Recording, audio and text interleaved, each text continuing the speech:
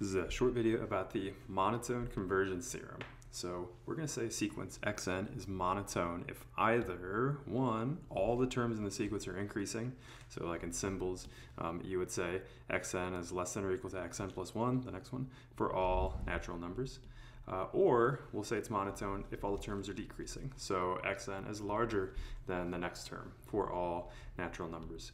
So either one of these two things and you have a monotone sequence. So to give you an example, xn is 1 over n. I know that as n gets big, this is decreasing. So that means that it's monotone.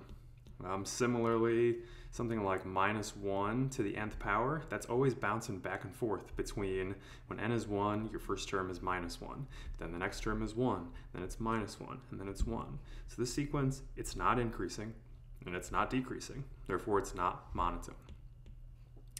So what we're going to do is we're going to characterize what can we expect out of monotone sequences. So the monotone convergence theorem tells us that a monotone sequence xn converges if and only if it's bounded. So maybe what I could try to do, there's two more parts of this. So moreover, one, if your sequence, I've already assumed it's monotone, which means that it's either increasing or it's decreasing. So if it's increasing, then I can also tell you what the limit of the sequence should be. The limit of the sequence should be the supremum of all the points in your sequence. And part two, if xn is decreasing, remember that's the other condition to be monotone, you've got to be one or the other. So if your sequence is decreasing and bounded, then I can tell you the limit of the sequence. It is the infimum of all of your points in the sequence. Zoom out a little bit. There's my picture. Cool. So what have I got? Just what is the monotone convergence theorem trying to say? And I'm going to do this highlighting what if you have an increasing sequence, so that's my dots here, and then moreover they're bounded, right? So the fact that it's bounded means that there's some number m that is larger than every single term in your sequence. And so what are we saying? Well, if the red dots are always increasing and they're bounded, well, they've got to level off somewhere. And so sure, in my picture they level off here. So I try to draw this picture to imply to you that, there's lots of different numbers that are a good bound for your sequence, but this one, the least upper bound, right, that'll be actually the limit of the sequence. And that's what is my orange line L in that case over there. So what I wanted to do is try to prove this. So the proof of this, so this is an if and only if, right? So it's a biconditional, so you got to go forwards and backwards. So forwards, if you have a convergent sequence, then we already know that convergent sequences have to be bounded. So this set is bounded because this is convergent. That was a result from an earlier video. So the rest of the proof is devoted to the other direction. So suppose that your sequence is bounded and it's monotone. And what we want to try to do is show that this thing converges. Well, there's two parts. I accidentally called this A. I probably should have called it 1. Let's assume that xn is increasing, right? So let's say I have this one. So it's increasing and bounded. What I'm going to do is I'm going to show you that it converges to the supremum of all the limit points, or I'm sorry, all the sequence points. So let's try and do that. So since xn's bounded, you know that there exists some number m such that m's bigger than all the points in your sequence. So by the completeness of supremum property, I know that any set that's bounded above has a least upper bound. And remember, we call that the supremum of that set. So I'm going to denote the supremum of all the points in the sequence by x star. So I know that it exists, it's a real number. And what we're going to try to do is show that, well, the sequence xn converges to x star. And remember, that's what part 1 above says. Well, to show that the limit of the xn's is x star, we're going to try and do that with the epsilon definition. So let's let epsilon be some positive number. So x star, remember, is the least upper bound for the points in your sequence, is what this is trying to say right here. So therefore, a little bit less than x star is not an upper bound for the points in your sequence. And so x star minus epsilon cannot be an upper bound for this set of points in your sequence. Well, what would that mean then? Well, that means there's got to be a whole bunch of points in here that are bigger than x star minus epsilon, since that's not an upper bound. And so there exists some natural number. You can go far enough out in your sequence so that eventually you get past x star minus epsilon, right? xn's larger than that. And in fact, what else do you know? Remember, the sequence is assumed to be increasing. So for every index larger than this capital N here, you're also going to have a similar inequality like this. And so thus for all n larger than that capital N, x star minus epsilon is less than xn. So what are we going to do now? Well, finally, I'm just copying and pasting that inequality right there. I know that every point in the sequence is less than the supremum, x star. And finally, what if I added a little bit to x star? Well, that's less than epsilon, x star plus epsilon. So what do you want to focus on here? What did we just show? We just showed that every point in my sequence eventually will be between x star minus epsilon and x star plus epsilon. So another way to say that is xn minus x star is less than epsilon whenever your index is big enough, whenever you're far enough out in your sequence. And so again, remember, that says that the limit of the xn's is equal to x star. So we just proved number 1 above. So number 1, which is up here. So we just proved this right here. So I'll try to go back down. Again, sorry, I'm going to be scrolling a lot here. So now we'll do part B. Assume that xn is decreasing, and this is, I should have labeled it number 2 probably. Let's assume that it's decreasing and bounded. Well then, let's not work too hard. Minus xn would be increasing and bounded, and we just got done proving that such a thing converges to the supremum of the points in the sequence. So by part A, the limit of this sequence has to be the supremum of all those points minus xn.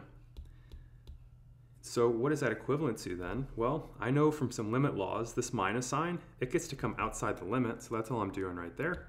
And I just copy pasted this to here. And now what we're going to do is I claim that that is actually equal to minus the infimum of the points in your sequence. And I'm going to draw you a picture in like 30 seconds to a minute to try to convince you of this, but I'm not going to give you a formal proof of that. You should try to do it from the picture though that I give you. But then why would this be good if you believe this? Well look, then these minus sides would cancel and I would get that the limit of the xn's is the infimum of the xn's. So now let me try to draw you a picture about, again, why should this inequality, no sorry, that's definitely inequality. Why should that equality be true? So I think I came over here to do that. All right, so what I've drawn for you over here, remember I've assumed that minus x1, minus x2, the sequence minus xn is positive. So that's in red for you there. And well, the supremum there of the minus xn's, we just said that should be the limit of those, right? So I'll draw that there. Well, now let's think about what does the sequence x1, x2, x3 look like? And remember, well, if it just differs by a minus sign, right? I could think of that as just reflecting, you know, over my horizontal axis here. So all I've did is I've just reflected straight across. Well, then what should the limit of these be? It should be this thing reflected straight down. And so that should be the infimum of the xn there. And so the point then, what am I trying to say to you here? I'm trying to say if these two lines are reflections of each other, then that means that minus this, maybe I could actually put a minus sign there. If you were to stick a minus sign on this, that's still a highlighter though, isn't it? If you were to stick a minus sign right here, that would take this line back up to that, right? So those are reflections of each other. So in my picture again, I'm trying to say that this line and this line are reflections of each other over the x-axis, therefore these are equal. But again, you should maybe give a formal proof of that. Okay, so I got a lot of undoing to do. So let's do an example. So let's let yn be this recursive sequence that's defined by, I tell you that the first term is 1, but then every term after that satisfies this relationship, where the next term is equal to 2 times the first term plus 3, all divided by 4. And so the question is, does this limit exist? Does the limit of the yns exist? Notice that I don't ask you like what it is yet. So in order to talk about does it exist, what we might try is the monotone convergence theorem. And so by above, how do you use this thing again, right? Well, this converges if and only if it's bounded. So what do I need to do? I just need to show you that the sequence yn is monotone and that it's bounded, and then I can conclude that it converges. And that's what we're going to try to do. Right? If it's monotone and bounded, then it satisfies the theorem, and I can conclude that it converges. So let's try to show that yn is actually bounded. And so, well, I'm told that y1 is equal to 1, and I could compute y2, right? I could plug a 1 in for the ends, and I see that's 5/4 when I plug that stuff in. And also I see that the yns are all non-negative. That's pretty cool. But what am I going to guess here? I'm betting that these fractions, 2yn plus 3 over 4, I bet they don't get any bigger than 2. So I'm going to try to show you that yn is less than 2 for all natural numbers. And to justify that, to do this, that is just screaming induction. So we'll try and use induction to do that. So how does induction go? Well, your base case is when n equals 1, and y1 is actually equal to 1, and that's definitely less than 2. That's pretty cool. So the next part of induction is to lay out your induction hypothesis. So what is our inductive hypothesis? We're going to suppose there exists some natural number k so that yk is less than 2. And remember, it's our job to use this hypothesis now to show that the next term, yk plus 1, is also less than 2. So in order to show this, let's see what we got. What is yk plus 1? Well, by definition, I'm just using k instead of n here. So I'll plug that in. 2 times the previous term, yk, plus 3 over 4. And then now, what do you know about yk? Oh, yk is less than 2. So why don't I plug that in here? So this fraction should be less than this fraction now, which is 7/4, and that is definitely less than 2. So by induction, our sequence is bounded above by 2. The next thing that I need to do in order to claim that this limit exists, I got that it's bounded. Now I just need to prove to you that it's monotone. And what I bet is that it's monotone, that it's increasing. So since y1's 1 and the next one's 5/4, I bet these terms are growing. So I'm going to try and show you that it's increasing. So we'll showyn's increasing. And how are we going to do that? Well, induction's useful again also. So what's the base case here? y1's 1, and I already computed y2's 5/4. Well, y1 is less than y2. Pretty cool. So our inductive hypothesis, what should it be? We're going to suppose that there exists some index k such that yk is less than yk plus 1. So I'm going to suppose that, at that spot it's increasing, and I'm going to try to show you for the next 2 terms, which would be yk plus 1, it needs to be less than yk plus 2. That's what I'm going to try to show you. So how are we going to try to show this here? What we'll do is, what is yk plus 1? I can write down what that is. That should be 2 times the previous term plus 3 over 4.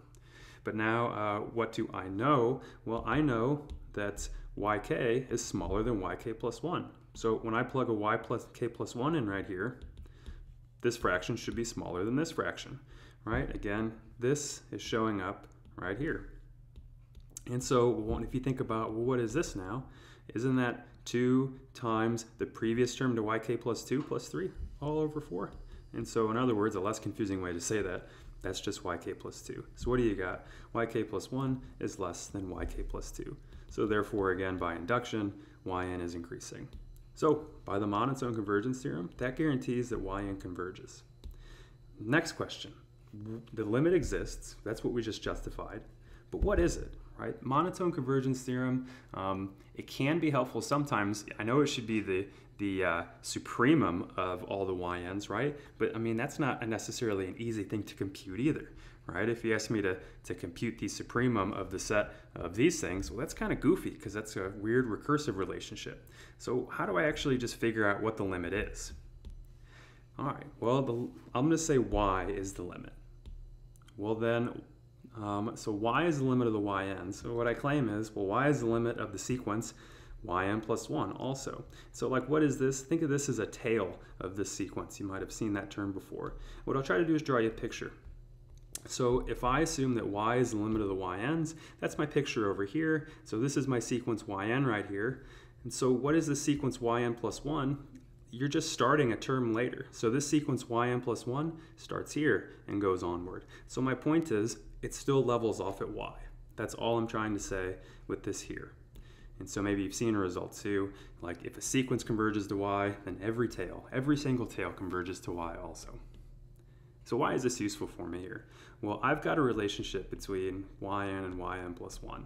I know that yn plus 1 is 2 times yn plus 3 all over 4. And now what we're going to do is we're just going to take the limit of both sides of this equation. So if I take the limit of both sides, you just replace yn plus 1 by y.